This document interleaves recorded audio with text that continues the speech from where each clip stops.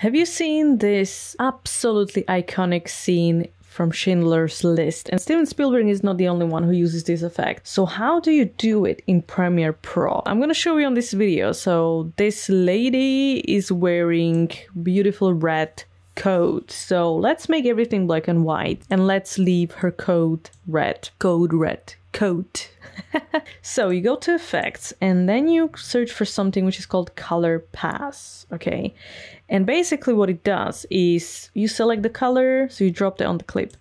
You go to effect controls. You select the color that you want to pass. Okay. So it's called color pass.